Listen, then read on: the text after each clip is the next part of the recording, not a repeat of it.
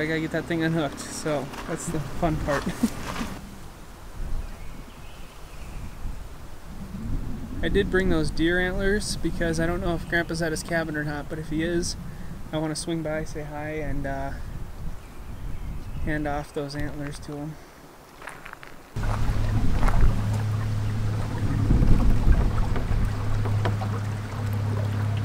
Gonna just go out here a little ways and then we'll get the main engine started, hopefully. So I don't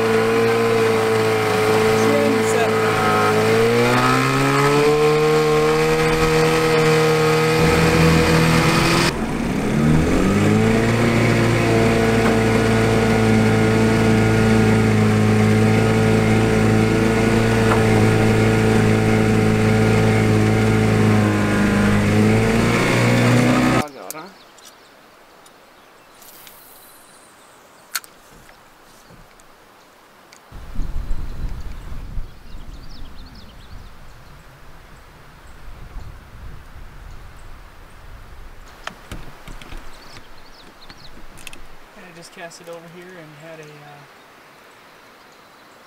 jump kind of on the far side there. Try to get over there again.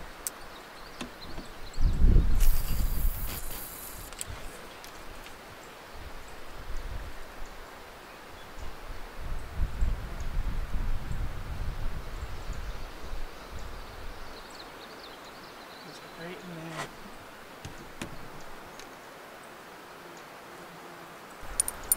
This is our spinner bait. And we'll fish off here to the non-windy side.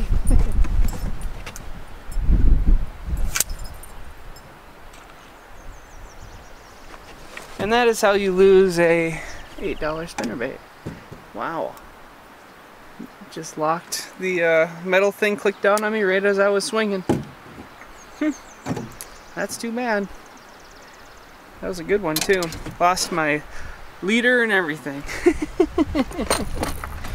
Oh geez, alright, I gotta reset here and I'll be back in a second. So I set up my bait caster with a spinner and my open face with a daredevil. Daredevils are hard in this lake because it does have a lot of weeds, but those northerns go nuts for the shininess of them, so we'll see. I'd like to get bass or northern or something today. I don't have any worms or anything, but maybe I can try something else to get on some panfish if we have to. But I'm going to start with the spinnerbait here. Or sorry, I'm going to start with this daredevil and then we'll move on. Or a spoon, whatever you might want to call it. Alright.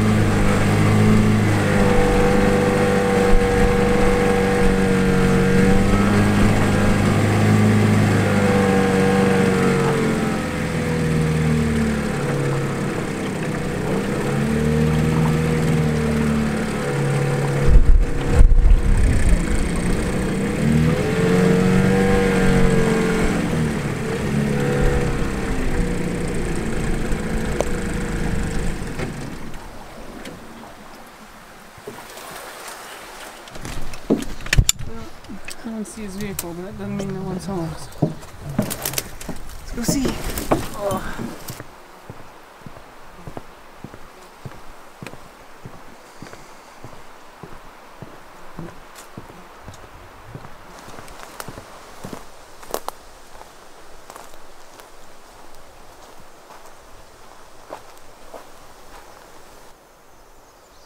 Well, I tried the door.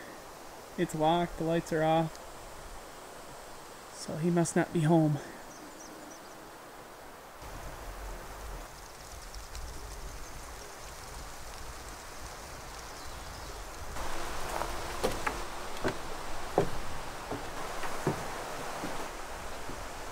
Never noticed this birdhouse. That's cute. Wonder if he made that. Got 3 more right here. I know he made that one. I remember those.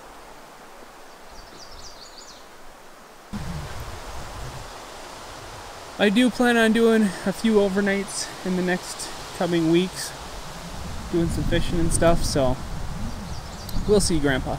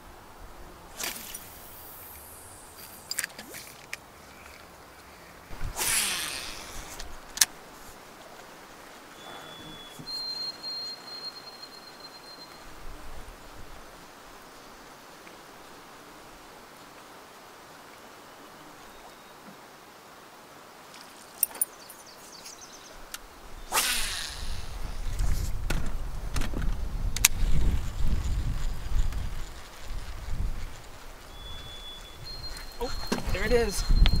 Oh yeah.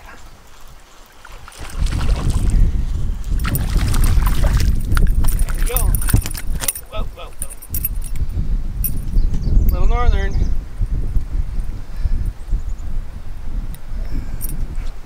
You can see that little northern there.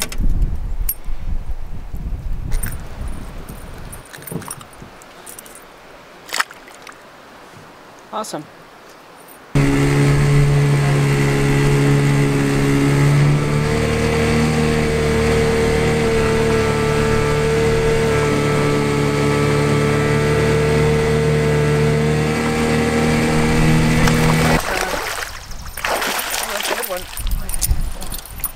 There we go.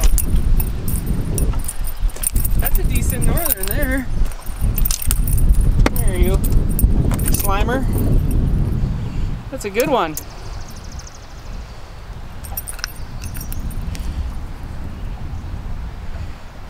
Beautiful fish. All right.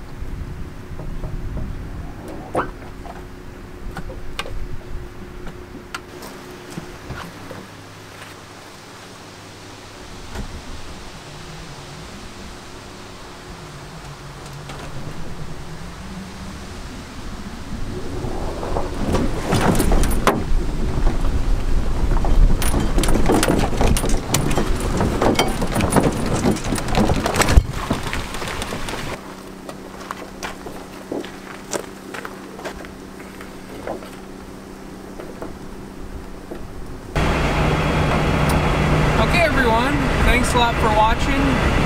I'll have to do some tinkering on that boat motor and get that a little more squared away, but I had a fun time and it was a good trial run. So okay, we got the new prop put on there, and so I want to go and give this a try at a lake to see, so we're going to run there quick just to see if that's what the issue is. Right, here we are at boat landing. I'm going to throw this in real fast and get out of the way. I didn't realize that this was such a beautiful lake, and it's a nice calm day, so I should be able to see if it runs good.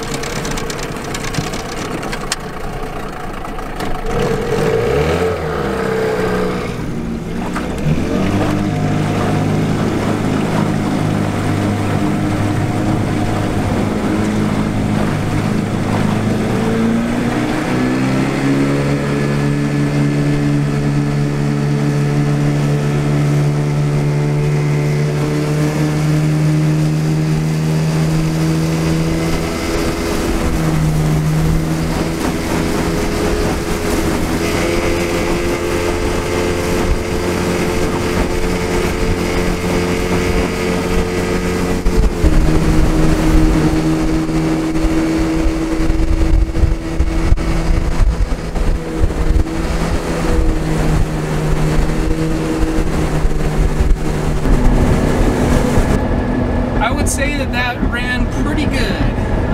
The Garmin Striker 4, that fish finder, the GPS on it said that we were going 17.5 miles per hour, which for such a small boat, it feels pretty fast. Especially being the wind can push you around so easily. I like to just probably get it up on plane, and then I kind of backed it off, and I think that's a little bit better for cruising. It still feels boggy to me, and I believe that that's probably something to do with a partially clogged jet in the carburetor, so we'll dig into that now that I know that all it was the hub and that prop was, I guess, too dried out and it started to spin. But it's plenty fast for me, that's for sure, and I'm happy with the way it performed. So now that I know that, we can kind of continue on with it and go to the next step.